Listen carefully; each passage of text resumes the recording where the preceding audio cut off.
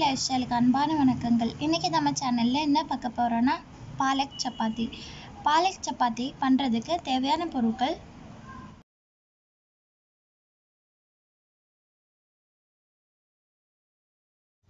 பாலக் சப்பாத்தி பண்ணுறதுக்காக ஃபஸ்ட்டு பாலக்கை நல்லா கழுவி எடுத்து ஒரு கடாயில் வச்சுருக்கிறேன். கொஞ்சமாக தண்ணி விட்டுக்கலாம். கொஞ்சமாக தண்ணி விட்டாச்சு. மஞ்சள் பொடி சேர்த்துக்கலாம். 2 பச்சை மிளகாய் எடுத்துருக்கிறேன்.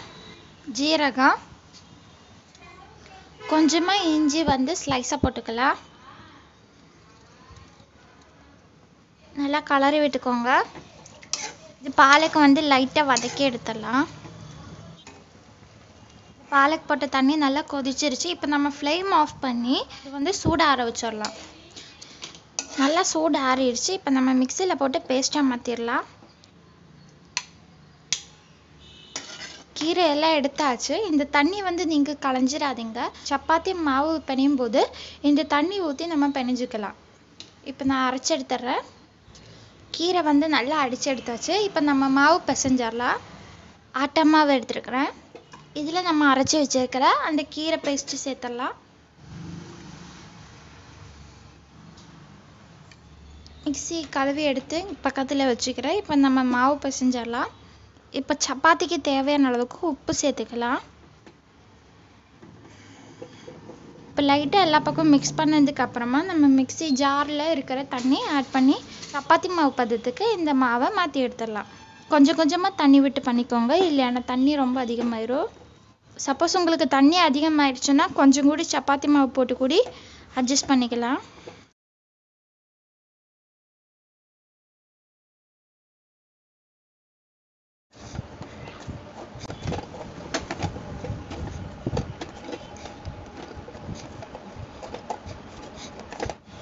மாவு ரொம்ப ட்ரை ஆக்க வேண்டாம். இந்த மாதிரி கொஞ்சம் சாஃப்டாக இருக்கிற மாதிரி பார்த்துக்கோங்க.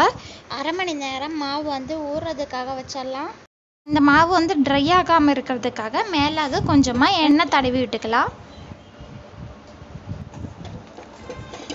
மாவோட எல்லா பக்கமும் படுற மாதிரி எண்ணெய் நல்லா தேய்ச்சி விட்டுக்கலாம்.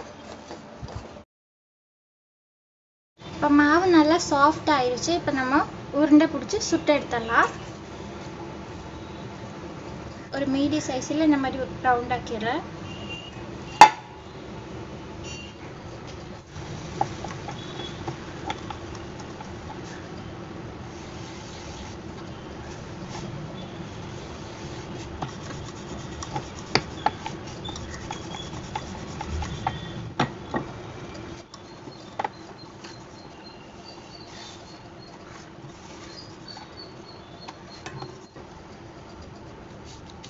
எல்லாம் சப்பாத்தி பரத்தியாச்சு. இப்போ நம்ம சுட்டு எடுத்துடலாம்.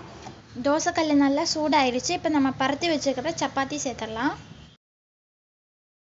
பபிள் வர ஆரம்பிக்கும் போது திருப்பி போட்டுக்கலாம்.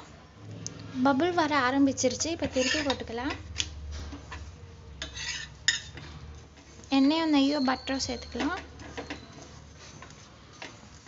திருப்பி போட்டுக்கலாம். நீங்கள் மாவு குழைக்கும் போது ரொம்ப ஹார்டாக குழைச்சிட்டிங்கன்னா இந்த மாதிரி புஃபி வராது. கொஞ்சமாக லைட்டாக பிசைஞ்சாதான் இந்த மாதிரி புஃபி வரும்.